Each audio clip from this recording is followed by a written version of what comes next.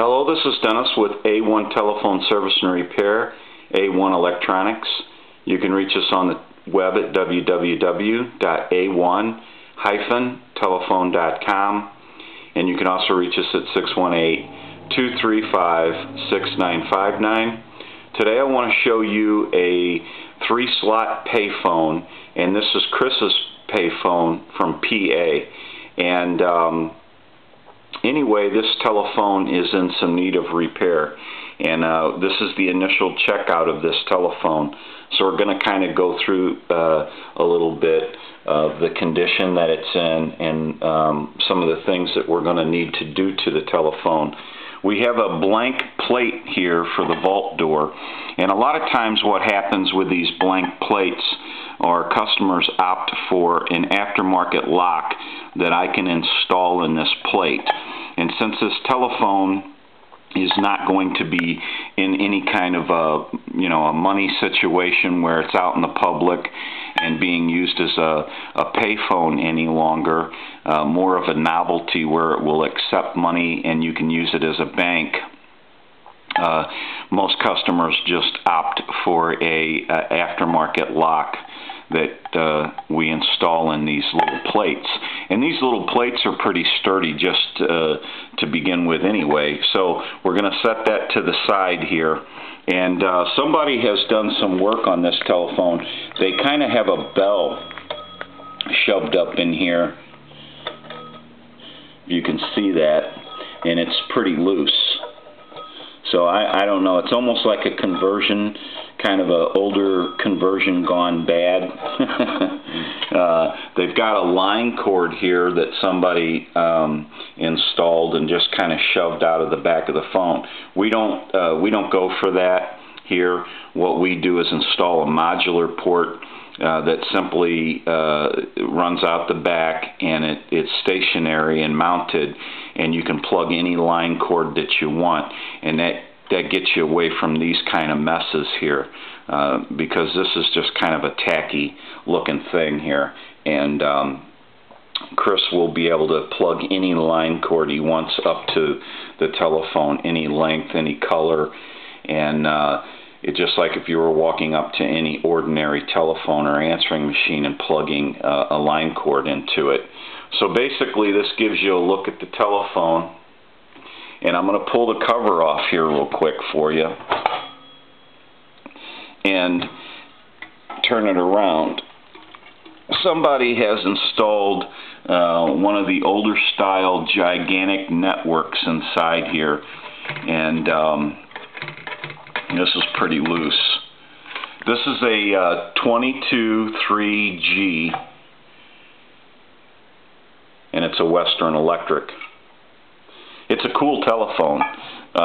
It's just that some of the things, some of the conversion that was done to it. This is kind of the thing that you get at some of the shops, or some of the conversions we see. This plug here is common to this model of telephone, where the connections are made here on the body. This is common, and this is okay. This is what we're going to use to get back over to the base. But this network situation here, with how it's installed and flopping around and the bell flopping around, just isn't. I don't know how that anyone would expect that to work. That's just not. That's unacceptable. It's just not how things are done. And it's certainly not how things are done here at this shop. That's uncalled for, really. Whoever did that probably should spend a few days in jail. So anyway, right here what we've got is our coin validator, and we're going to go through this, and here's your gong.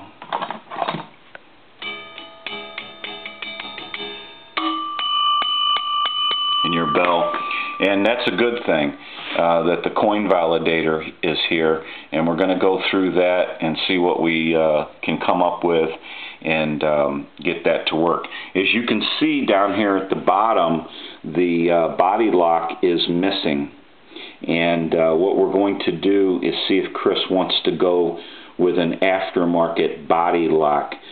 We can do that too. It's a similar lock to what we would put in the vault door, and we can use a similar lock over here in the body. And basically what that does is save a lot of money. If you don't want to, if you don't go totally original with it, shouldn't be a big factor, because you'll have your locks. It's not going to be out in a payphone public situation any longer, and a lot of people, a lot of customers opt for that. Keeps the cost down, and you still have the look, and the unit will still lock. The body will lock to the base of the telephone, and so will the vault plate, this little vault door. It will also lock. And right now what they have to hold that into place is a screw. You can see that. We'll lose that screw. We can get rid of that. And this screw over here that they drilled through the side to mount this bell like this will go away also. And this lock we're going to leave here, but it won't have any real function. The other suggestion probably, and we don't get into a lot of body work here, but to me it looks like your faceplate here for your number card. The number card looks pretty decent. Probably just needs a piece of plastic over it, because it looks like it's pretty original to the telephone. And if it's not original, it's of the age where it could be considered original. Try to give you a look at that without a bunch of glare here. It just needs a piece of protective coating plastic over it, like they had a shield. And maybe this chrome could be brought out in this picture plate frame. That would look nice, because this telephone, somebody pretty much just kind of took a can of spray paint to it. But this is cool. And the telephone was used, and it was in a using environment. And that's what makes this cool. It gives it a little bit of character.